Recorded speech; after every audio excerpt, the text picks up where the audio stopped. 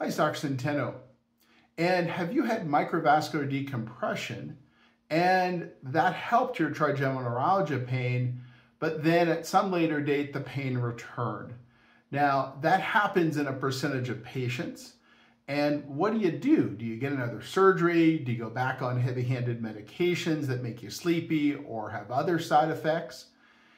We've had good success in treating those patients by a stereotactically imaged and controlled injection of platelet growth factors where the nerve is injured to try to help the nerve either regenerate or to function better. And that's called the IGNI procedure or the IGNITE procedure. So if you've had microvascular surgery, you went through all of that and it helped, but then the pain returned, there are other options outside of things like cryo or medications or repeating the microvascular decompression.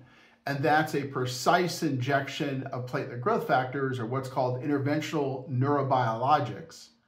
So consider that as a treatment option. Hopefully this answers your question. Thanks so much for watching and have a great day. Hey, get this out to more patients by like, comment, share, subscribe. Thanks so much.